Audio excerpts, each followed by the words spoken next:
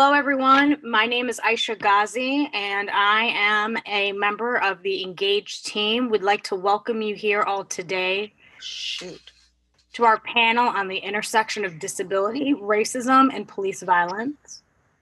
Before we start, I would like to feature Nishorn Price, who is going to say a few words and introduce herself about our talk today.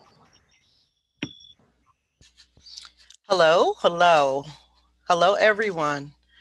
If you need subtitles, please click on the live transcript button at the bottom of your screen and select Show Subtitles. You can also make the font bigger or smaller as you like. Once again, we welcome you to the Engage session on the intersection of disability, race, and police violence. My name is Nishorn Price, as mentioned, and I use the pronouns she and her. I am a student service specialist here in the school and a member of the Michigan Social Work Inclusion and Access Task Force. I've been asked on behalf of Engage to introduce our presenters due to my work on disability justice and inclusion in the school. I would like to introduce members of the Engage team, Dr. Trina Shanks, Director of Community Engagement, who will be joining us shortly, Aisha Gaza, Engage Program Coordinator, Jamie Simmons, our field intern, Fatima Solomon, and Sonia Harb. The Engage team is bringing this session because it's critical to social work practice to actively dismantle ableism in all ways, in all that we do, and that we learn how to ground our movement in social justice, in disability justice, and inclusion. A few words from my point of view is social justice and disability is a very critical issue of exclusion due to the systematic oppression that leads to people and society determining who is valuable and worthy based on a person's appearance and or their ability to satisfactorily excel and behave, quote unquote. Disability justice puts the issue of people left out of the disability rights movement at the center. In my view, the intersection between race and people who experience disabilities needs a thorough examination. More Black people experience disability-based discrimination based on the complex factors such as inadequate access to healthcare, institutional racism, environmental injustice, etc. This is why there is a need to address the disconnect of race, disability, and systematic exclusion. Before we move forward, I'd like to thank our ASL, American Sign Language interpreters, for support with access and language justice. This makes our session more accessible and beneficial to everyone. Live caption of this is being done. Please make sure you use the chat if there's a question, as well as if you need any support. I would like to hand this over to Aisha, our Engage team member, to introduce our presenters. Thank you. Hello, everyone. This is Aisha Ghazi. I use the pronoun she, hers. I'd like to thank you, Nishorn, for those words and for all the work that you do in the school. I am a program coordinator of the Engaged team, and I also work for the organization Detroit Disability Power, which is how I was introduced to some of our guests today. It's now my honor to introduce our guests who are internationally renowned disability justice scholars and activists, including Talila T.L. Lewis, attorney, educator, and organizer, Dustin D.G. Gibson, community builder and abolitionist, and Teddy Dorsette III, communications manager and organizer of Detroit Disability Power.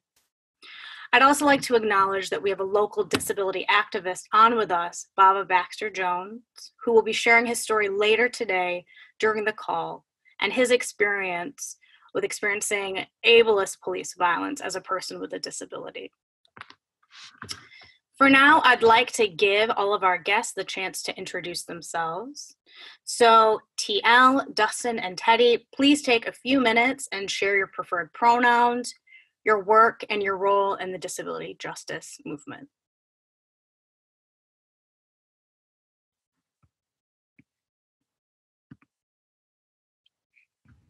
This is TL. I can begin. My name is Talila Lewis. My sign name and name generally is just TL. I don't use any gender pronouns. I prefer that people just say my name, Lewis, Talila, or TL. They or them is fine as well. My work really is at the intersections of racism, classism, and ableism, among other systemic oppressions, and helping folks understand the connections between ableism specifically and all forms of systemic and structural inequity and injustice. I do a lot of work in carceral spaces, which is a broad word that encompasses jails, prisons, psych facilities, nursing facilities, group facilities, also known as group homes, but we call them facilities, and other spaces where people are placed, held, and where their bodies make money for either the government or private businesses. So I'll talk a little bit more later, but I think, and then just my description. I'm a Black person with a medium dark skin tone. I'm wearing a black cardigan over a light blue shirt. I have a hat on and circle rimmed glasses, and I'm seated in front of a bookshelf with a lot of books and some photos. I'll pass it to Dustin Gibson. What's up, everybody? This is my name is Dustin Gibson. I use he and him pronouns. I'm a light-skinned Black person with a beard. I have a cap on with headphones. In the background, I have trees in the backyard. I have a white T-shirt on with the words "Free Josh Williams" across my chest. Josh is the only remaining political prisoner from the Ferguson uprisings of 2014. He was imprisoned at age 19, just turned 24 last November, and is still serving an unjust sentence for his participation in educating the world and bringing light to how some of the racist and ableist police violence impacts all of us. My work is rooted in deinstitutionalization. So broadly speaking, as TL said, getting folks free and supporting the freedom journeys of people leaving nursing facilities, prisons, jails, kid jails as well. And once they're back in the community, supporting and building informal peer support networks that we can use to build power amongst us to either resist state violence or to live and thrive as we need to. And also, I do a lot of coalitional work, so cross-movement building and incorporating disability justice practices and principles into the work that we are all a part of in a myriad of ways. And I will pass to Teddy.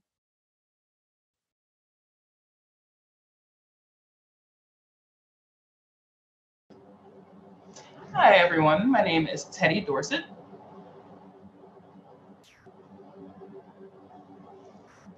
Teddy Dorsette III. And my pronouns are he and him. I am standing in front of a Black background. I'm a dark-skinned gentleman. I'm wearing black glasses, and I have my dreads pulled up into a high bun. I'm also wearing a striped shirt that consists of white, pink, and black stripes. I work with the Detroit Power group, that, as well as Aisha, that same group I'm involved in as well. I grew up in Detroit, Michigan. I am from a deaf family. I am deaf myself as well. And my work is really focusing on educating folks on the deaf, blind, and hard of hearing community, what that looks like, what our lives looks like, and I really focus on really going up against the systems that try to deconstruct the racism that we see within our institutions, and just working on how we abolish, again, those racist institutions that continue to perpetualize racism, classism, and I'm an advocate in that way. I do have a background in these areas, and I use that background to support my work in the abolition and bringing light to some of the issues that the deaf, blind, and hard of hearing communities suffer as it relates to police brutality and the like. We talk about the institutions, their policies. I go and educate them on how they can improve their policies and change the way that they do things, the ways that they continue to perpetuate oppression. I collaborate with a lot of organizations within the area, whether that relates to political policy changes, working in the local community as well. I also have a background in teaching folks what it means to be a part of the deaf and deafblind communities. So that education on what that culture and community looks like. Really, my main focus is abolishing oppressive systems and giving folks in our communities the justice that they deserve and need.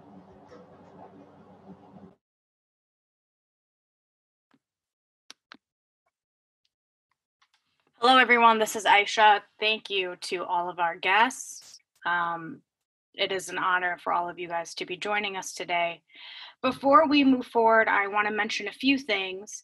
In order to see the ASL interpreter on the screen, in addition to the guest who is sharing, please click the gallery view in the upper right-hand corner. In order to see live subtitles for this session, please click the live transcript button in the bottom right-hand corner and toggle to show subtitles. You can also then adjust the size of the text and the font. To describe my image, I am an Asian American Indian woman. I am sitting at a desk wearing a maroon shirt. So I would now like to turn it over to TL and Dustin, who are going to help ground the conversation for us. So Fatima, if you could please go to the next slide.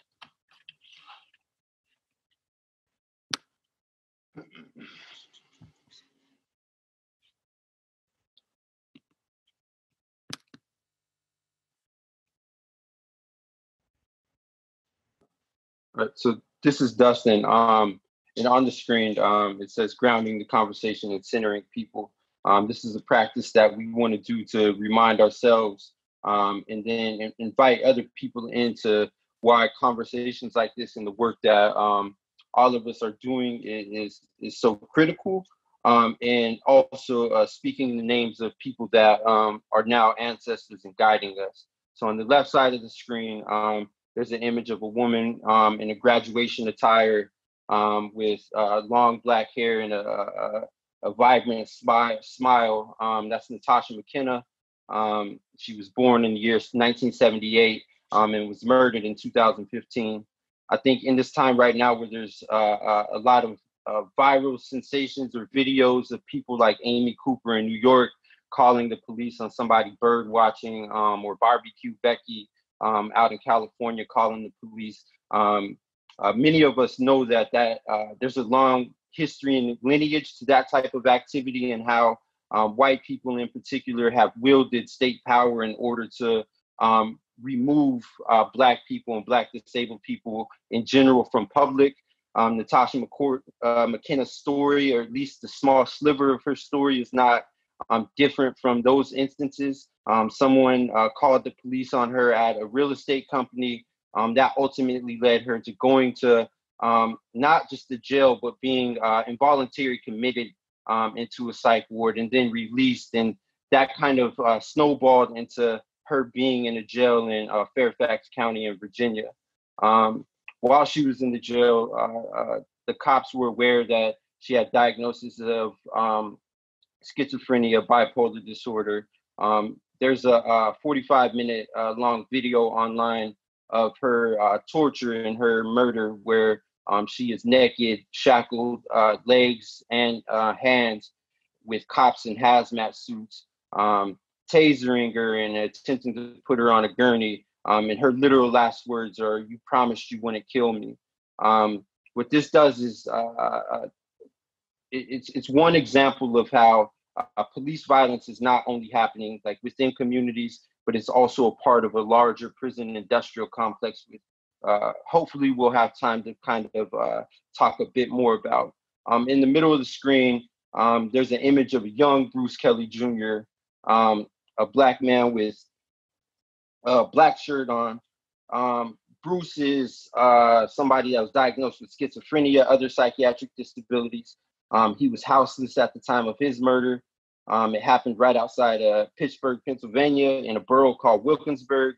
Wilkinsburg, a borough in which just murdered Romir Talley. That's Romirtalley in December. But Bruce is somebody that was very much a part of the neighborhood. He was a part of the neighborhood in which I worked in and occupied. He was in the park with his father when cops came up to him. They were aware of his disabilities. He walked away for 20 minutes, followed by 10 to 12 officers. They murdered Bruce in the street after they released the dog on him, and Bruce defended himself against the dog. The kill shot was in the back of his head. They left him on the sidewalk for about 8 hours. We had to divert children getting off of school buses away from seeing his body, which they left uncovered as well. So what happened to Bruce is also another example of the need for a different response when these type of situations happen.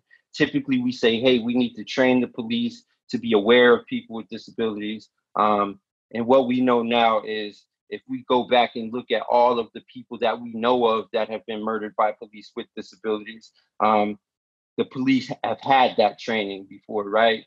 They know of the disabilities, and that hasn't actually prevented that. So our goal is to abolish the police, because we know that that interaction could never lead to anything good or fruitful. And I'll pass to TL to talk about juniors. This is TL. Having a rough day. So I guess I want to share the sign name for Junius, which is a J in the middle of the chest, is his sign name. Junius Wilson was Black, deaf, and disabled, and was arrested as a young child, teenager in the late teens, 19 teens, for allegedly, something involving a white woman that didn't happen. He was separated from his school. He went to segregated Black deaf schools. So used Raleigh Sign Language, which is a language unique and unto Black deaf folks who were born and raised in Raleigh or lived in Raleigh, North Carolina, and was rounded up by the police. Fingerspelling white Coda police officer, child of deaf adults who was white, tried to fingerspell with him during a police interrogation. Junius didn't understand that person, and that person didn't understand Junius. Junius was then labeled as having intellectual disabilities, and then put into a psych institution, institutions that house people who allegedly had disabilities. What we know about all of these institutions, both past and present, is that the United States has always utilized labels of disability, of race and class to criminalize Black and or disabled people. And Junius Wilson ended up spending over 70 years incarcerated in psych facilities. He was castrated, and a number of other medical experimentations done upon him. He was not alone. There were other Black, deaf, disabled people in those spaces, low income as well, who had these same tortures done to them. And all the while, in all of those spaces that he was in, he was doing free labor. And so I talk to folks a lot about the connections between plantations, prisons, zoos, asylums, and poorhouses, or shelters, as we call them nowadays, and how inherently connected all of these systems are. And Junius Wilson is a living testament, and now an ancestor, but was a testament to how these systems work together to criminalize and to punish Black disabled folks for simply existing. And so I just want to take a moment to honor all of them and others who maybe haven't been named, as we try to ground ourselves in understanding that what we're talking about are not numbers or statistics. And Baba Baxter, who's on the phone, is another living person who is affected at this moment. All of us are affected at this moment by these systems. And so I just want to take a moment to just kind of think about some of these names, maybe sign the name of Junius and others who you might know. This is Aisha. I want to thank you, TL and Dustin, for sharing all of that. They're tragic cases, and they're not just cases, it's the reality that we need to reckon with. I want us to take a 1-minute break to regroup and for the interpreters to have a moment, as well as us to just to think about how this impacts various areas of our lives.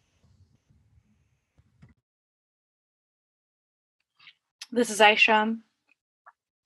So I'd like to start by asking our panelists some questions.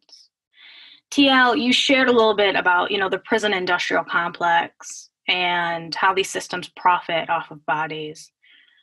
I'm wondering if you guys can all share your view on how you feel capitalism is connected to ableism and to police brutality. So this is Dustin. Yeah, I can briefly talk a bit about that. So reviewing ableism is not something that is merely the discrimination against people with disabilities, right? And I'm going to be using identity first language because I'm identifying myself as somebody that is politically and socially disabled. I don't know if we'll have time to go into that, but just for clarification, when myself and others might be using that language, that that it's rooted in a political ideology and a designation. But ableism within and of itself is not only the discrimination or the oppression of people with disabilities. It's a larger system that is constructed through anti-Blackness. So as racism has different forms, one being anti-Black racism, ableism does not, because ableism within in and of itself is an anti-Black project. We're also incorporating eugenics and colonialism and capitalism into that. Capitalism, one of the reasons that it's a part of what ableism is because we have a system that is built on production and how much humans can produce, and our value is intrinsically tied to what we can produce. So even when we're thinking about how labor is constructed in the US right now, and the amount of hours that we're called upon to work in order to survive and meet our basic needs, many of those systems or industries conflict with what we actually need to be whole and people. So when we're talking about rest, something that has not been afforded to Black Indigenous people in this country ever, is one of the things that creates and manufactures disability, right? We can capitalism, like the way in which we protect our capitalist interest is through force and violence, state violence in particular. So that draws in this imperialism factor of what it looks like to be able to protect the interest of a nation state, and how the US has intervened and caused destruction around the world. If we're thinking about US's support for Israel and the occupation of Palestine, if we're thinking about the interventions in Venezuela, or even at the support for the Brazil regime right now, all of those are ways in which disability is created through war. The ways in which we need free housing, free healthcare, and it's afforded through military, right? And thinking about who we recruit into military services, usually poor people, usually Black people, usually people from the South in rural areas. So I just want to like lay that out, and I feel like that's like very broad. And hopefully TL and Teddy can add to some of that.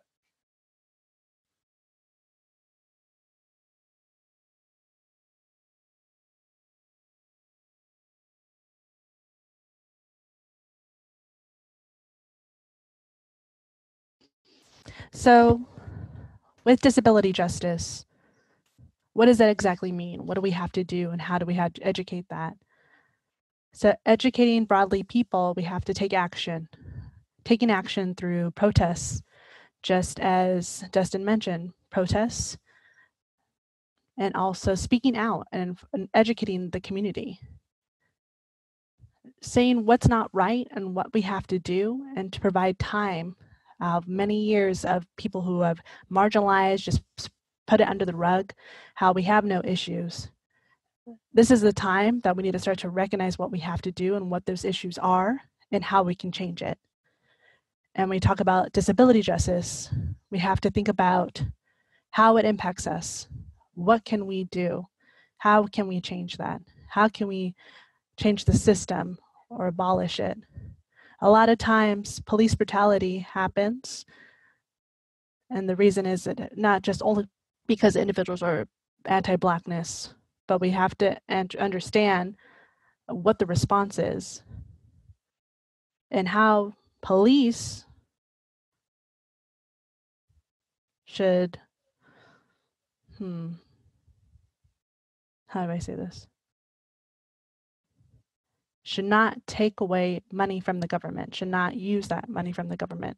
So we need to improve our systems, and that funding should go into investing into communities, to education, to providing more resources for the community, providing more support, so that we can go ahead and change our perspective of how police should interact with the community.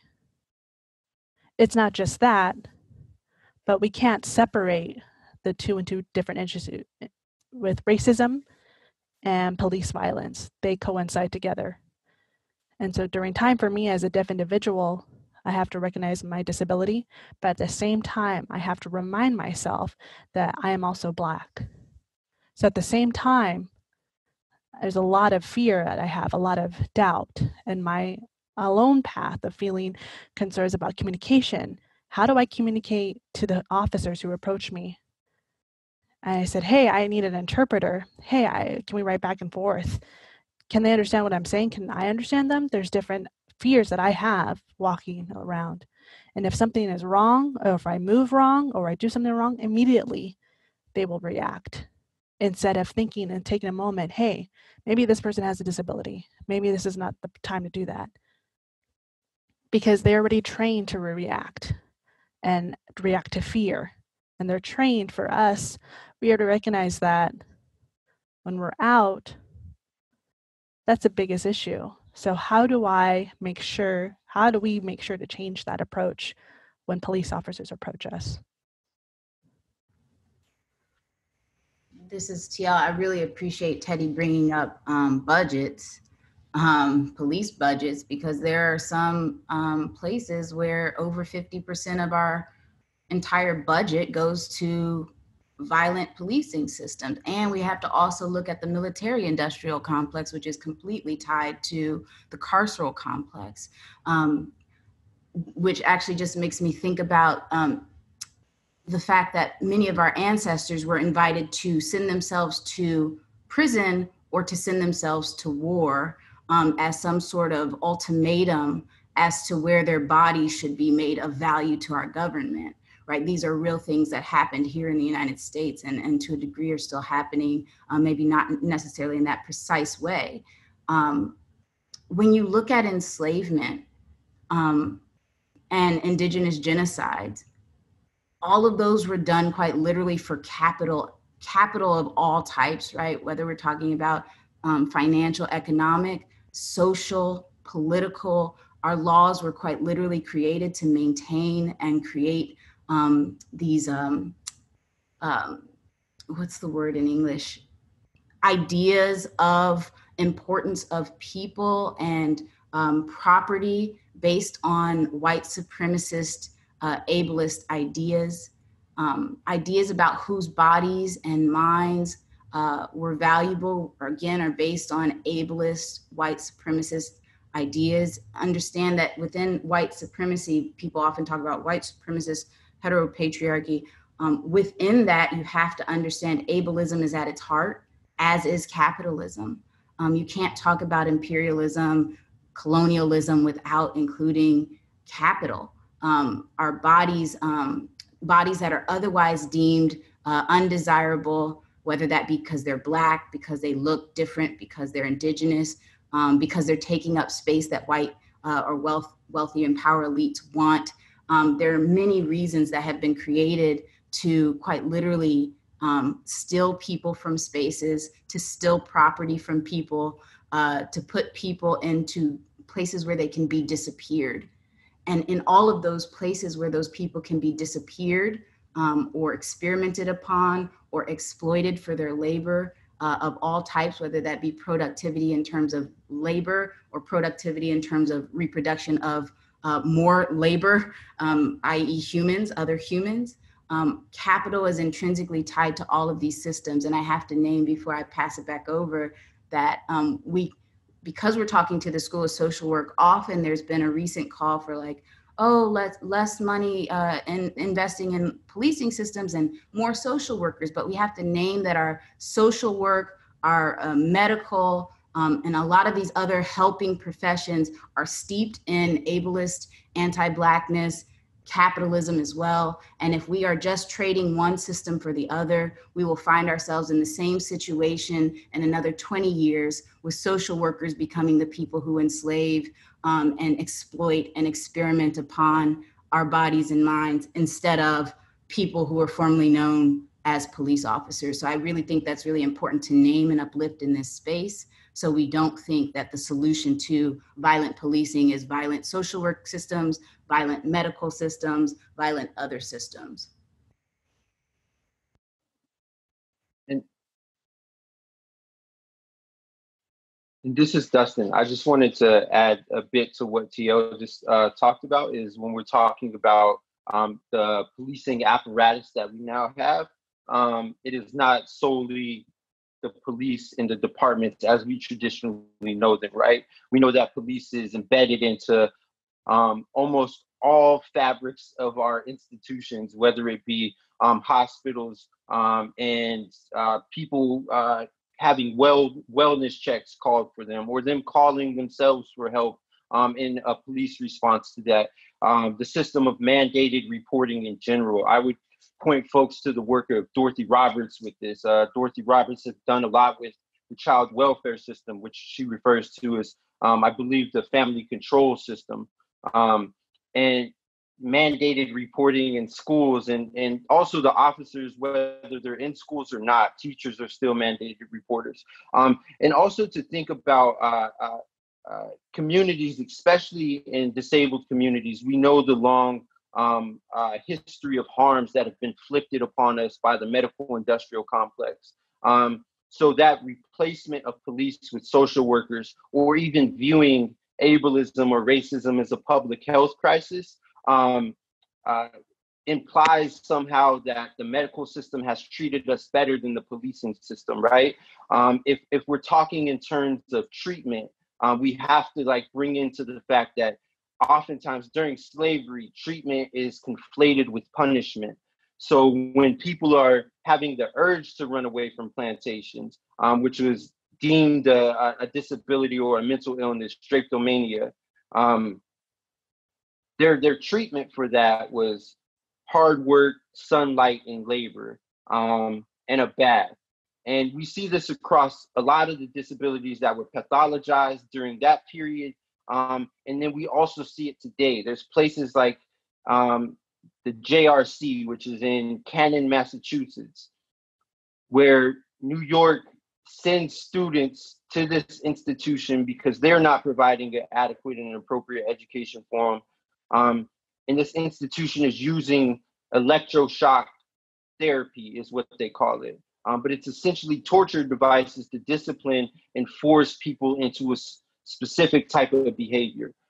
So I do appreciate CL lifting all of the ways that the cops live around us that are not police, and then also the cops within ourselves, the way that we respond to issues, right? If we're thinking about solutions to police violence, we have to be a part of that in an interdependent way. And that requires us to not respond in the same way that police respond, right? Because quite frankly, it's not just the police that don't want disabled people in public and on streets and Black folks as well. It's our own communities that don't want people like Bruce Kelly to occupy space.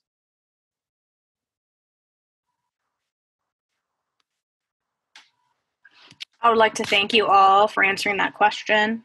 I want to pause for a 1-minute break to give the interpreters a chance to regroup, and then we will move on.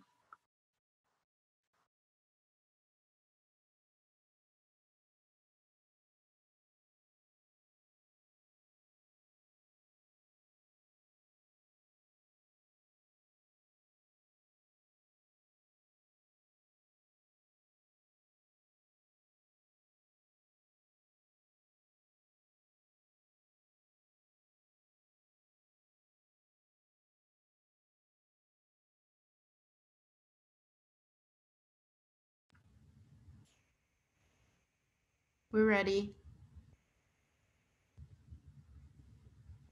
Hello, everyone. This is Aisha again. So our next question is, how do we ground our movements for social justice, including the movement for Black Lives Matter and disability justice?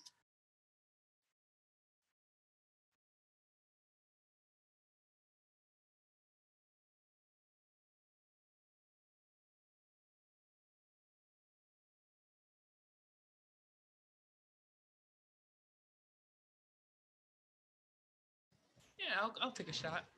For me, I feel that historically being Black and protesting, when we look at the Black Lives Matter movement, that really shook up our landscape. It woke people up, and it really made people realize that something needs to be done. It really called for the end of injustice, whether that be in policing, when we look at our public health system, our education system, all of these different systems and institutions, they need to be dismantled and reconfigured.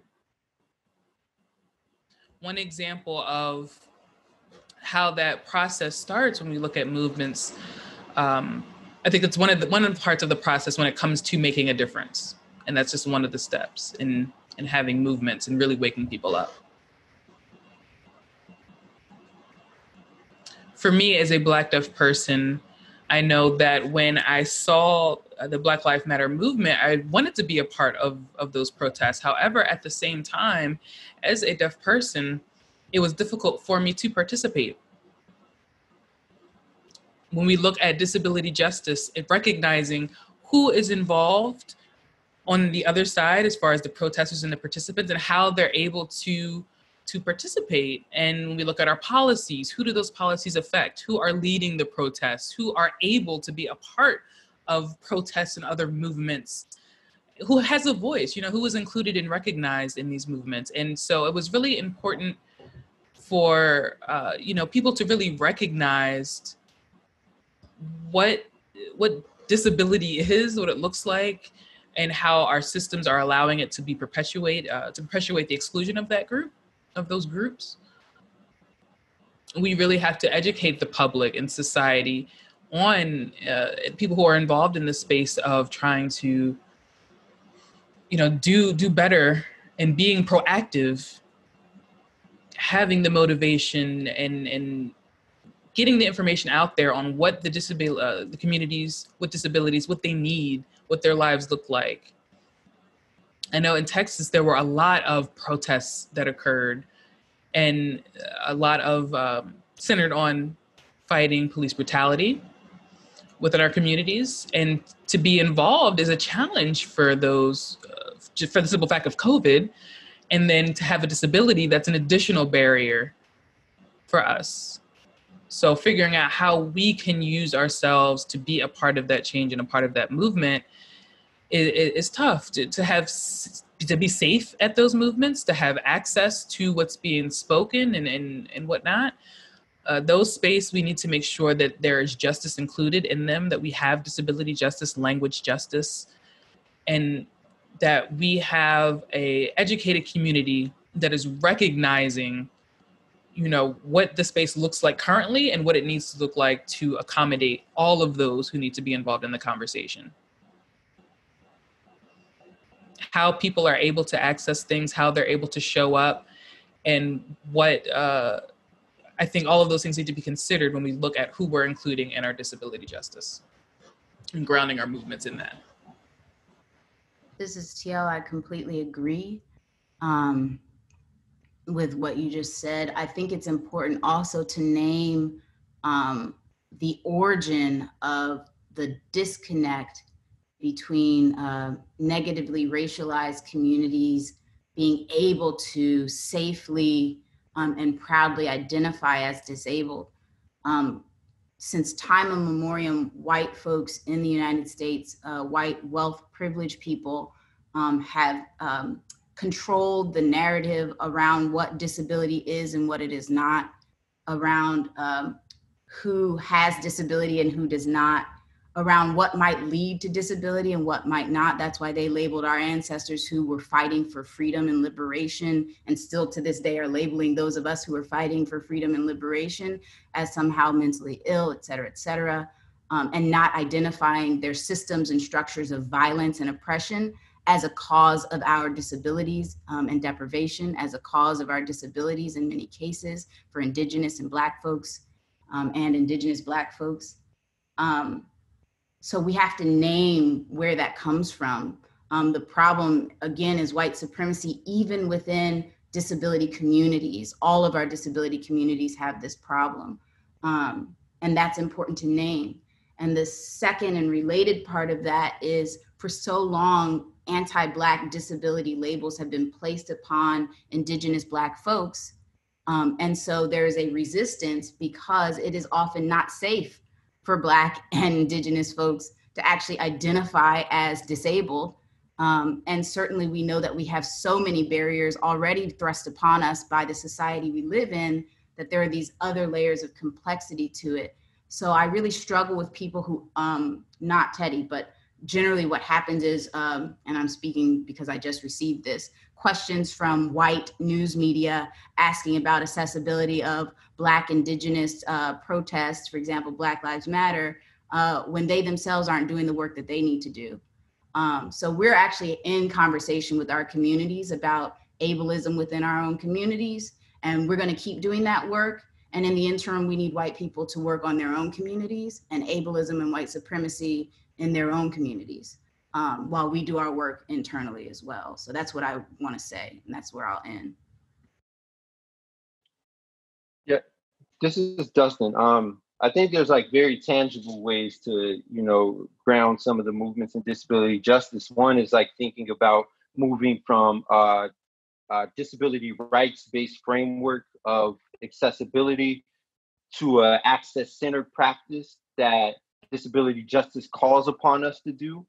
So when we think about the rights-based framework, it individualizes our needs and the accommodations to meet those needs. But what we know about access is it benefits all of us, and it's a collective process and an action. So in reality, it's a way of living and a way of life, right? Like, so even in this space right now, when we take breaks, the breaks are not only for interpreters, the breaks are for all of us to process. The breaks are for us to use the bathroom or to lay down or to get up and walk around. So to do all of the things that we need to do to actually be comfortable. So that's a part of it. And there's a myriad ways that we can practice access in that way. One is to simply say, if somebody's left behind, then we're not going to do it, right? And we're going to find another way to do it. I'm also thinking about what TL just mentioned, as far as Black and Indigenous people having very valid reasons not to identify as being disabled. And there's a long history that we don't have time to go into for those reasons, but I do want to just note that they are very valid. And the fear is very real because the consequences of being disabled has always been being institutionalized, being murdered, and having your murder justified because of your disabilities, and a myriad of other things. But I want to acknowledge the fact that Black people have not used the Western language of disability to talk about disability, but we have always talked about disability.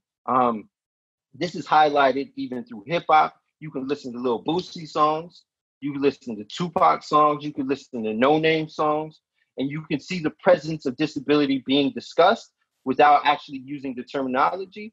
And as it translates to the work that people do, I think of folks like Mumia Abu Jamal, who's a political prisoner and former Panther in Pennsylvania right now, who has been in solitary for decades. People fought for him to get Hep C treatment. And in turn, when he got Hep C treatment, all of Pennsylvania prisoners got Hep C treatment. So understanding that disability is like one of the entry points into our movement helped literally save lives. I think right now about Russell Schultz, Shoatz, who was also a political prisoner, a former Black Liberation Army member, who is experiencing a bunch of different health conditions right now. So when people are fighting for access to healthcare for Russell, they are operating from a disability justice praxis, but just not naming it as such. And we see this across our movement. So one of the ways is to develop language, our own language, and identify how we already talk about it. And I don't necessarily think that needs to be in the same way that white people talk about it, because the way that disabilities live in our body minds as Black and Indigenous people is completely different, and for different reasons than what white people, and particularly white elite people, experience. This is TL. I'll just add one more thing to that, is that our ancestors, Indigenous Black, have been fighting quite literally for disability justice time immemorial. One example of something that I can give that's concrete is universal access to meaningful health care. That's something that Black folks have been fighting for since quite literally since the 1800s, since emancipation. And in fact, the reason we do have the limited social health cares that we do have are quite literally due to Black people's struggle. If you look at Black Panthers and their 10-point program, a lot of what they were doing there was in fact disability justice, providing various health and human needs. Those are acts of disability justice. So most of the labor that we find ourselves in, whether that be for clean water, clean houses, safe housing, etc., freedom from deprivation of education, access to various things that are necessary to live and thrive, those are in fact disability justice practices and praxis. And what I have to name is that marginalized people disproportionately experience disability. So while often in mainstream conversations about disability or mainstream pop culture, what you see is white people being represented as disabled folks, what Teddy does is actually bring to the forefront the fact that Black, brown, low income, incarcerated folks are disproportionately those who are disabled. Even if we don't use that formalized language. And I dropped in the chat our disability solidarity playlist for people who are interested in seeing some Black music that quite literally refers to disability, but doesn't name, few of the songs name disability, the vast majority don't, but they are in fact talking about disability.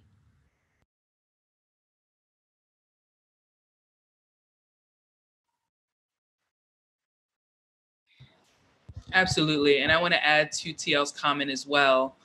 When you talk about the media and everything, I feel like often there's not a lot of representation, not nearly enough representation when we look at how disability is displayed. There's not enough representation for us to even have a conversation to discuss these difficult topics. And for many years, time immemorial, like you said, there's just been only recently, this kind of surge of looking at our history and how disability has played a role in it, and looking at those who have been excluded. And me, as a deaf person coming from a deaf family, you know, my father, my grandfather, they were deaf Black gentlemen as well. And they always preached to me, you know, the first thing people will see, even though you're deaf, is that you're Black. That's going to be the first thing. So even though I have these challenges from being deaf in my day-to-day life, I can speak, and I can speak well, as they say, and I can lip read. But even with that, it kind of forces me to have to accommodate to other people to survive for my own life. And often when we look at disability, and people often have to fight to prove that they're even disabled for people to care and take up the mantle and fight for them as well. So that kind of lack of visibility when we talk about not having, not being provided enough access and not having the representation, all of that needs to change, because it's been the same stories time and time again through the generations. Our ancestors experienced it, and only now is the media kind of catching up with the day-to-day struggles that we experience in the disability community. So, you know, a lot of my work even looks at that and really showing how Black, Indigenous people, we are here. We are a part of society, we're a part of the community, and we need more of that. And that's what I use my platform for, my videography work.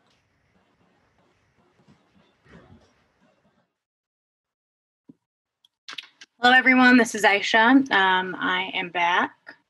And we're going to move on to the next question, which I will also put into the chat, which is, where does ableism show up where you least expect it?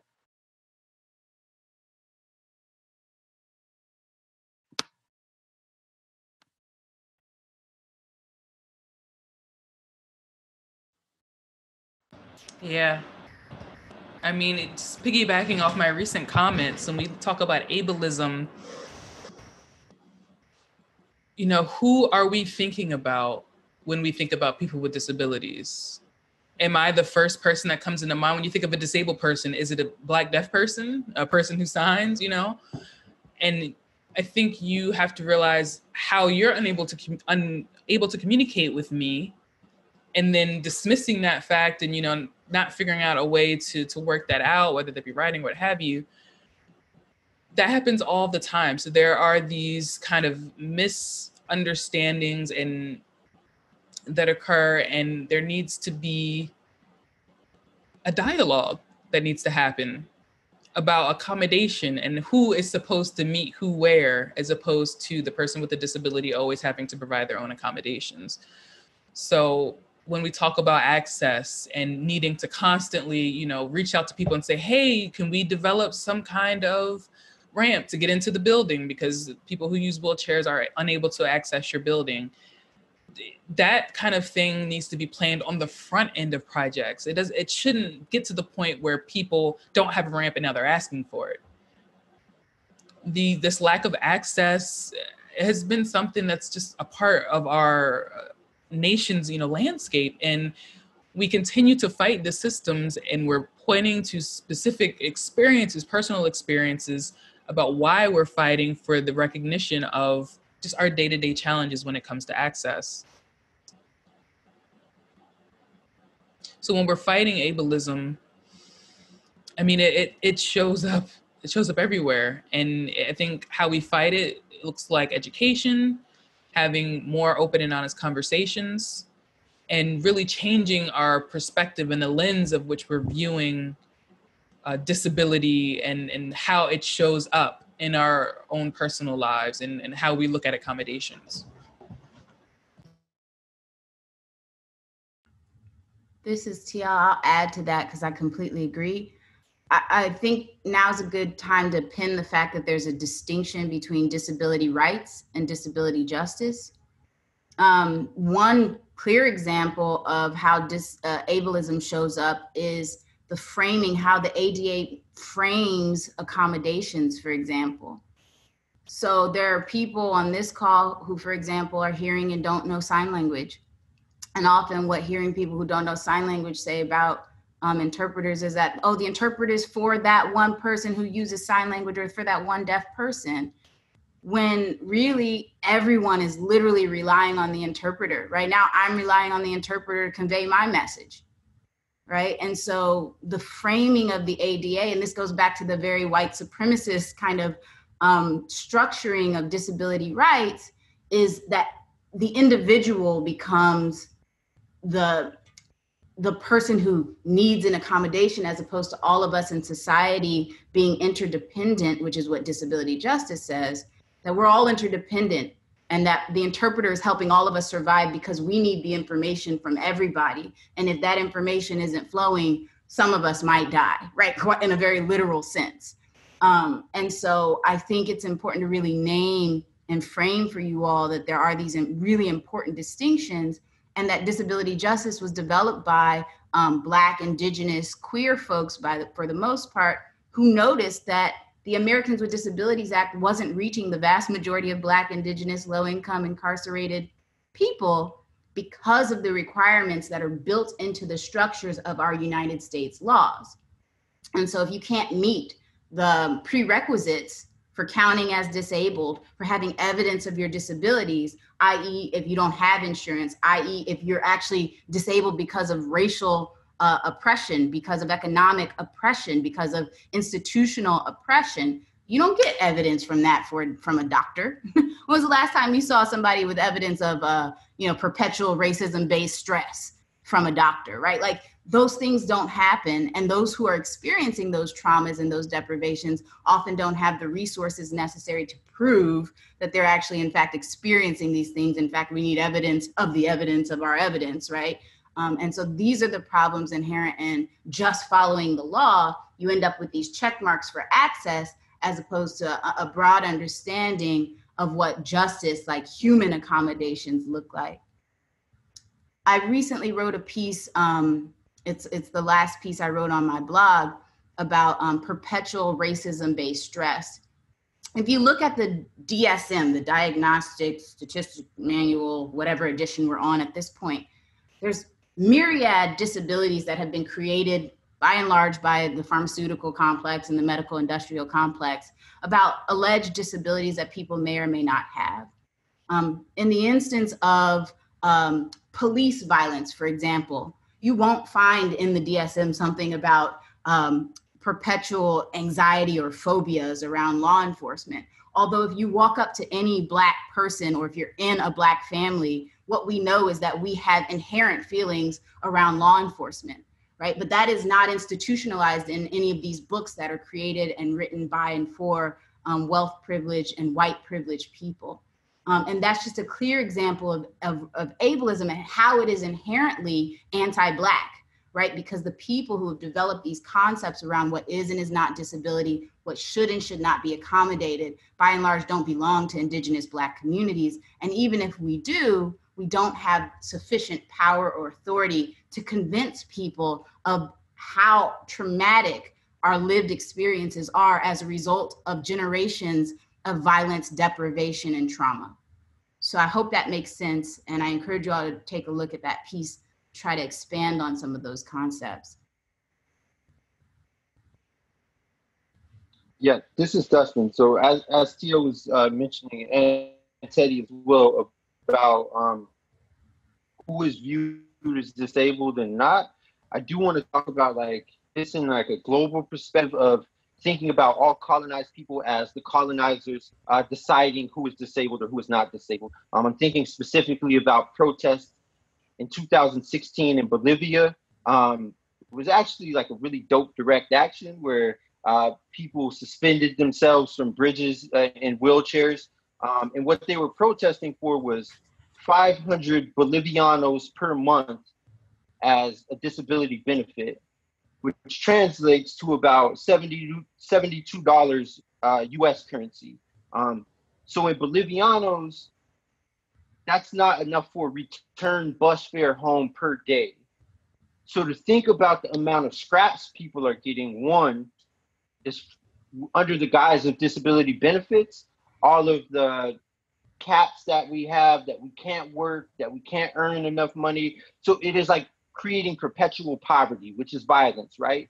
And what we know is poverty also leads to violence in a different form. And it also leads to trauma in a different form. And all of those are causes and consequences of each other. So these ableist structures that we're under, right?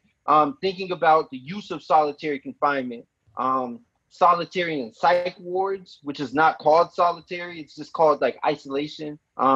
In kid jails, it's called exclusionary time. In prisons, it's called solitary, sometimes restrictive housing. We have all of these different names to talk about how we're isolating people. In Turkey, they're doing the same thing to women in prison, right? And political prisoners in Turkey, and people have been resisting that for a long time. Kurdish women have been. So this is a global effort to stop the development of creating new disabilities. So I'm thinking about Palestine as a place that has so many people that are now using prosthetic limbs that they don't have enough to actually keep up with the amount of people that are having legs and arms amputated. So we wouldn't view these populations in general as people that are overwhelmingly disabled.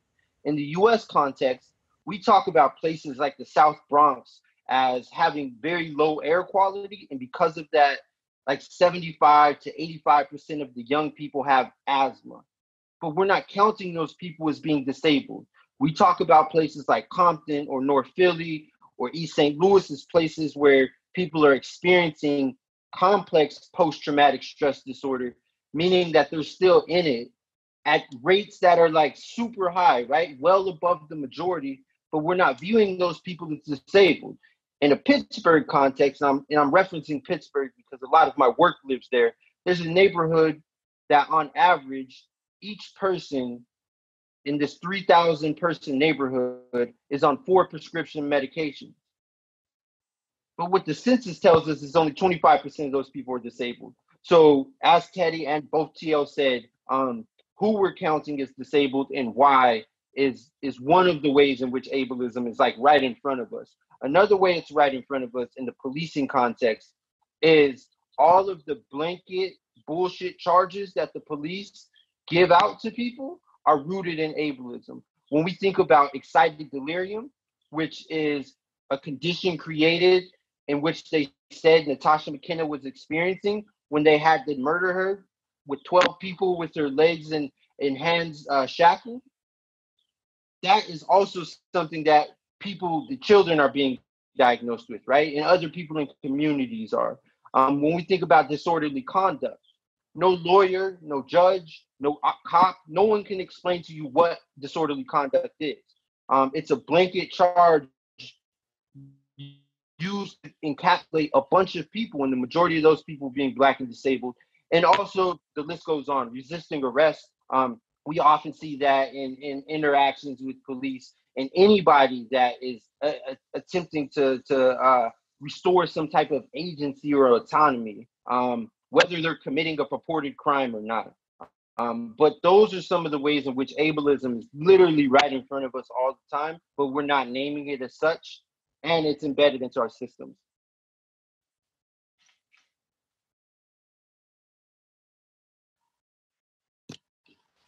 This is Aisha again. I want to take a moment and just thank everyone who has been sharing on this. I think just working with all of you, we have learned so much, and we are grateful, and we commit to do better as well. I want to shift the conversation to a local disability justice activist who has been personally affected by police violence, Baxter Jones. If you want to go ahead and introduce yourself and share your story.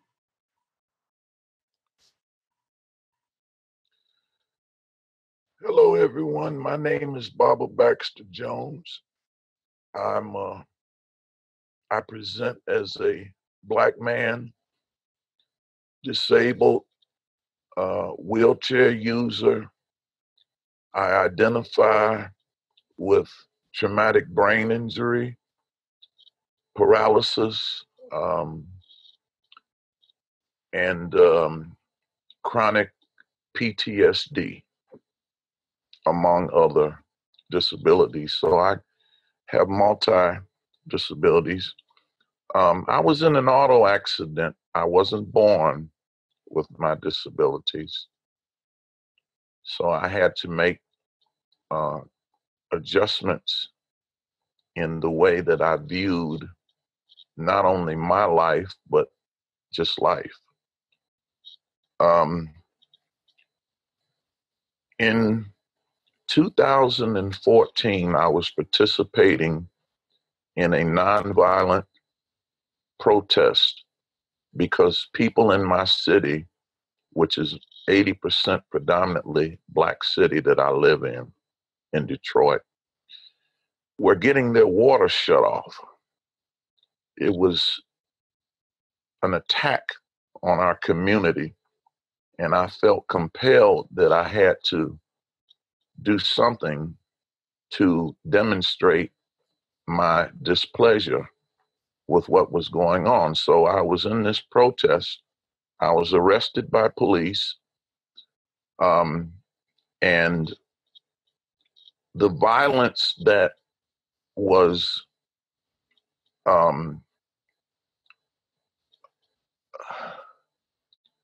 done to me is not the type of violence that can easily be recognized, because I wasn't shot, I wasn't beaten, but I was subjected to a violent manner of arrest, which nearly ended up and could have ended up breaking my neck.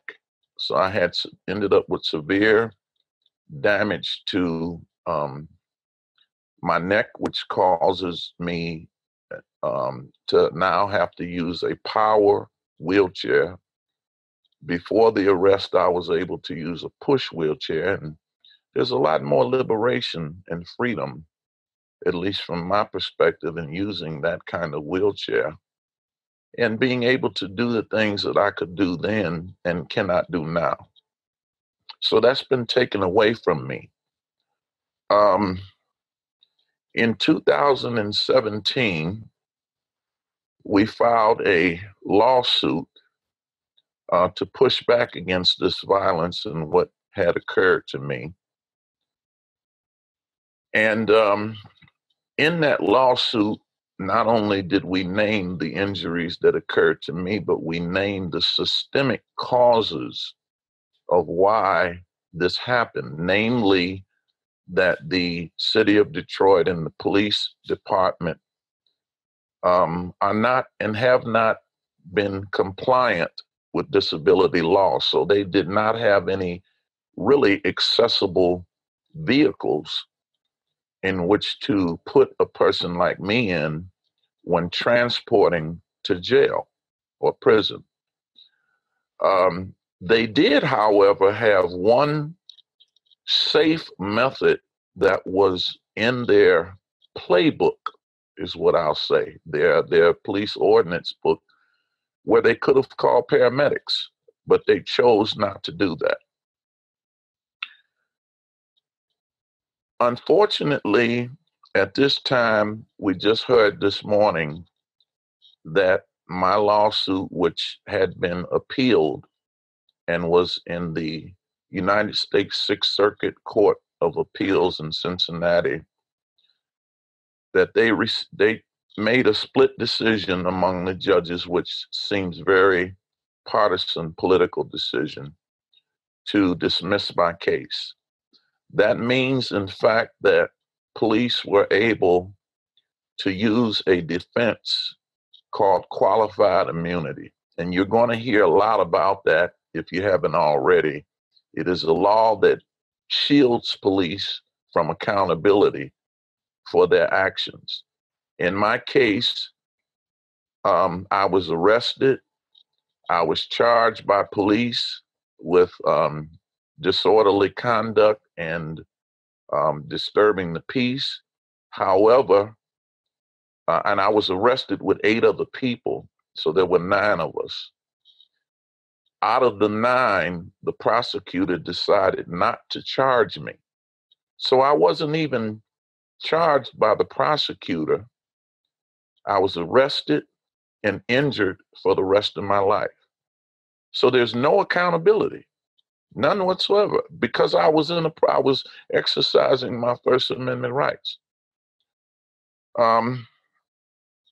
In closing, I would just like to say to, and thank you for all the participants in this panel. This is very important, and we have to have more of these kinds of discussions.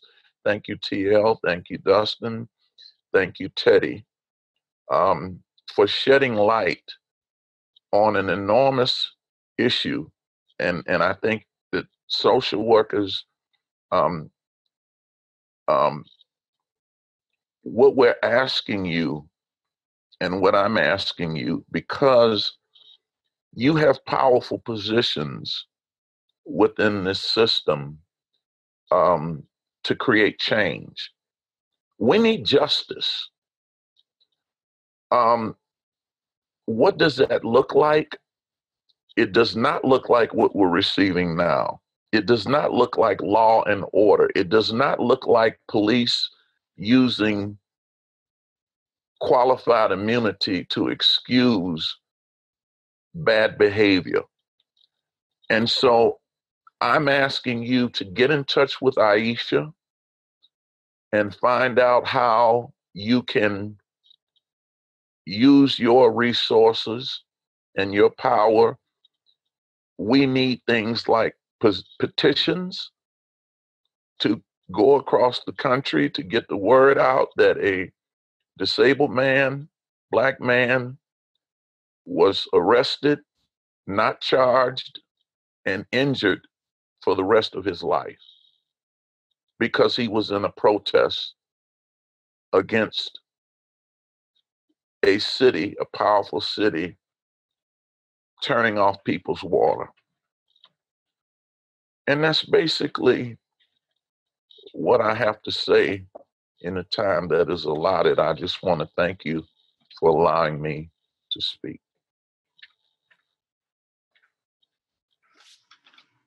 Hello, everyone. This is Aisha. Thank you, Baba, for sharing your story. And if you want to help Baba in this cause or learn more, we've added some links in the chat, as well as Baba's email address, and we'll also be sharing my email address as well. I would like to ask, before we move on to question and answer, any closing thoughts from our panelists? This is TL. To clarify, I thought you said we were going to do a Q&A, or you're asking for closing thoughts. Which one? I might have missed that. This is Aisha.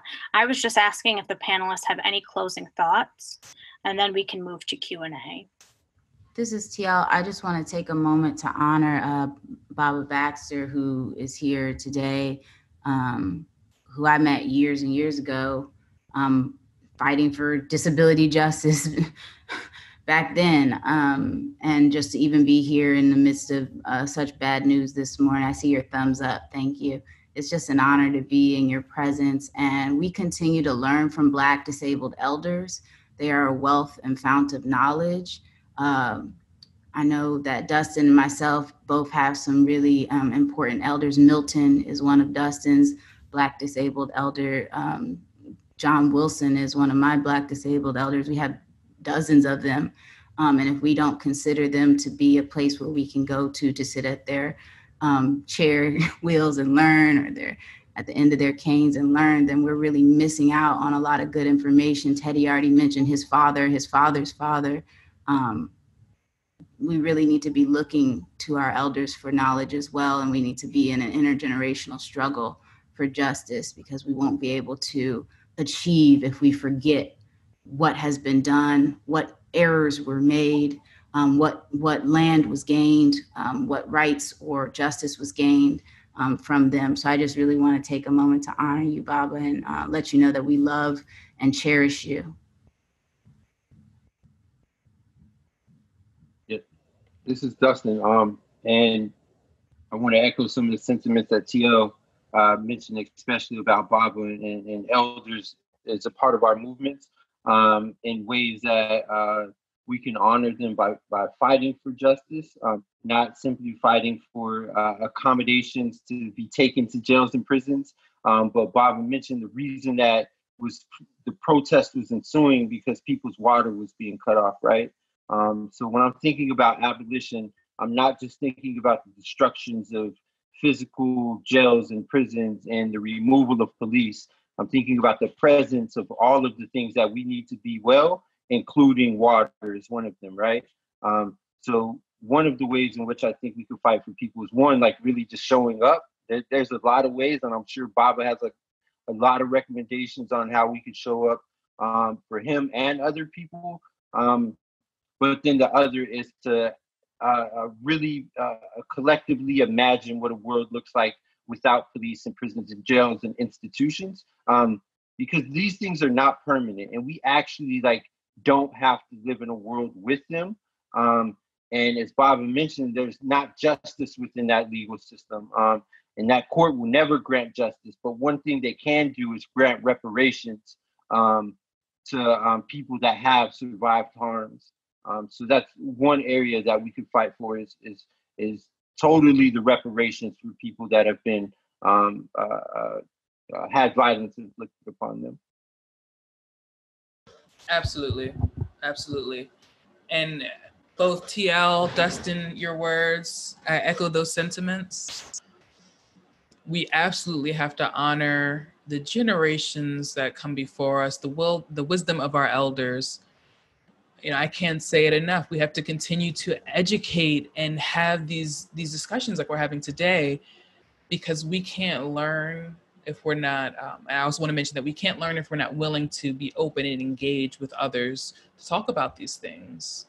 How we provide support in our spaces. For many, many years, Black and Indigenous communities have suffered oppression, and they've needed the support. A lot of the times when we think about what we are able to do and what we're able to give, how we're able to support, to support these oppressed communities. And myself as a deaf Black man, my community and how it struggles, how it fights to work with others is difficult. And I recognize a lot of what Baba's story, echoes within my own life and experiences as a deaf Black man.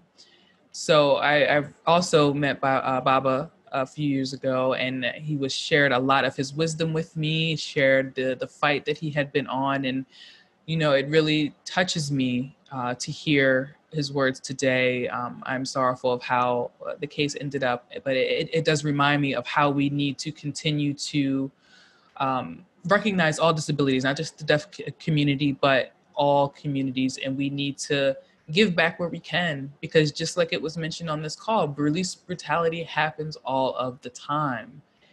And justice is not just going to be given. They're not just going to say, oh, we did you wrong and here's some justice. We have to fight for it, and we have to fight continuously until we get what we deserve and what is rightfully owed to us. The experiences of abuse that we've had,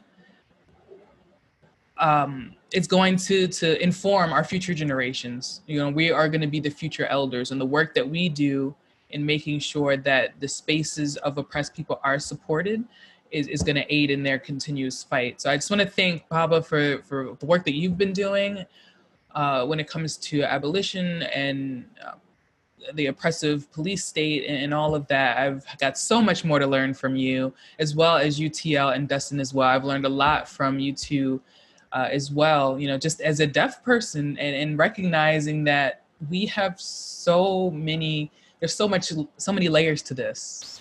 When we talk about the disabled community, there's so many layers. So I've learned a lot from you all, and I thank you for that. This is Aisha. I want to thank you all. We're going to open it up to some question and answers. I know we only have a few minutes. We have a question from Elliot Carter, and I'm going to go ahead and just read it out. Thank you so much, Baba. Absolutely heartbreaking that we learned about the fate of your case just this morning. We appreciate you being here in this difficult time. My question is for TL. I recall you saying something about shelters being a part of the prison industrial complex. Can you say more about that? This is something that is not covered in my social work curricula.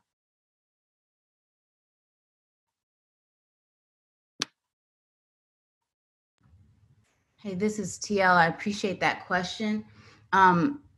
I won't be able to cover it all in this short time, so I'll refer you to some places where you can go to get the historical grounding and understanding about the connections. And then I'll touch on some examples of the current connections. So really quickly, if you look at the history of post-emancipation, deprivation of economic and other resources for Black people who were newly legally freed, and then the label placed upon disabled folks, disabled, some many were disabled, and Black folks who couldn't support themselves due to quite literally hundreds of years of free labor that didn't inure to their benefit. Dustin, can you drop the article I wrote about manumission and truthout.com? So then I also encourage you to take a look, and so look at who was labeled dependent and what that then what that led to in terms of consequences for those people who were labeled dependent under the US structure. The second place is to look at almshouses, which is the old word for shelters, where people who were low or no income, especially women and Black people and Indigenous folks, were placed, and what happened in those spaces and what those spaces looked like. Also look at the history of who was held in so-called asylums. You not only found folks who were labeled disabled, you found folks who escaped enslavement, you found folks who were driven mad by forced familial separation, Black folks. You found women who were labeled promiscuous. You found women who had been survivors of sexual violence. You found trans and gender queer folks. You found elderly folks who were gender queer, and you also found orphans and other low and no income people, also people who were addicted to various things, including gambling, et cetera. So when you actually look at the history who was held in both almshouses, asylums, and prisons, and also zoos, which is what I talked about a little bit earlier, they all actually tend to be the same group of people. Fast forward to today, what we know is that a lot of the folks who are criminalized due to alleged dependency, so folks begging on the street, soliciting, loitering, and there's a bunch of other terms that have been created to quite literally criminalize people who are deemed dependent. All of those things are found then in the nexus of systems that capture people who are low or no income today. There's a lot of private businesses that are involved in a lot of the shelters that of course make benefit. And then if you look at a lot of the murders by police, they happen in shelters because police have been called on people who are experiencing what should be, let's provide for their needs, and instead is let's call the police and get these people out of this space. So there's a lot more I could say. I don't have enough time, but maybe if Teddy or Dustin wanted to add anything, you can. I see Elliot said thank you in the chat, so maybe that was sufficient for you to go do your homework. We have about 1 more minute left. This is Aisha. We have about 1 more minute left, and I want to be respectful of people's time. So we are going to, unless Teddy or Dustin, you have anything else that you would like to add? We just have a few reminders for next week that we're going to cover. We want to thank you all for being on. This was a very informative session, and I think we've all learned a lot, so we're grateful. And Baba, I've seen that you sent me some messages about information you'd like me to share, which I can share out with participants after the call. So as a reminder, we as a team have put together a list of volunteer opportunities, which you can access at this link. If you have been volunteering in the community for field credit, make sure to fill out the form to document it, and to receive permission from your field faculty advisor. To see our archive discussions by Engage, go to this link. And as an FYI, tomorrow we do have our debrief session on criminal justice reform, and we want to really discuss what we've learned from these calls and what we can do collectively as a school. So one of my team members will be dropping this RSVP link into the chat. That's tomorrow at 12:30.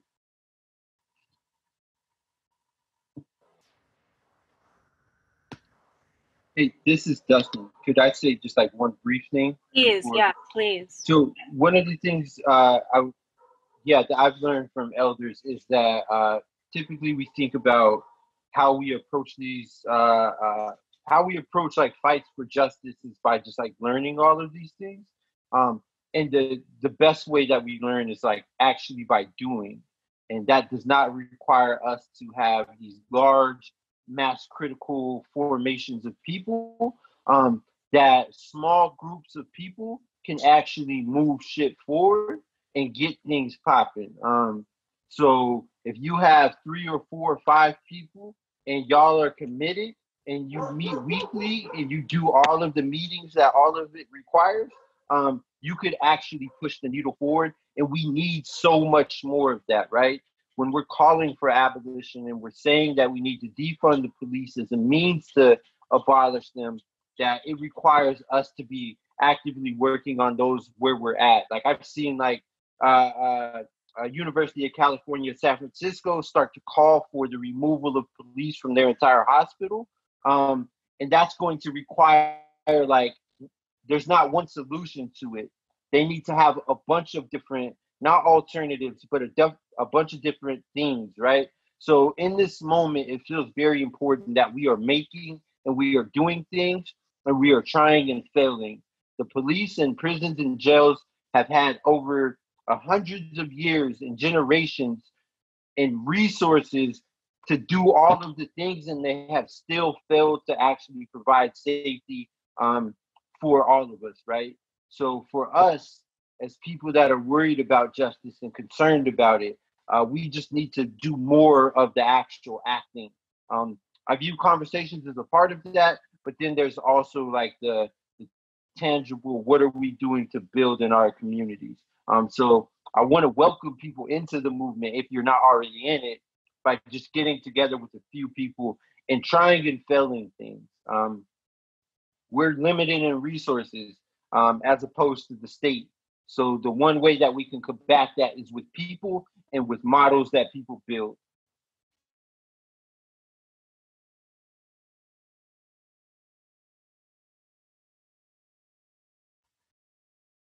This is Aisha, everyone. I want to thank you again, Dustin, Baba Baxter, Teddy, TL. Thank you for sharing your wisdom and your knowledge with all of us. If you could also provide your contact information to us, we can send it out to the students and others on this call. I want to thank everyone for joining us today, and we will be sending the resources and materials that were shared during this call out to our participants. Thank you again.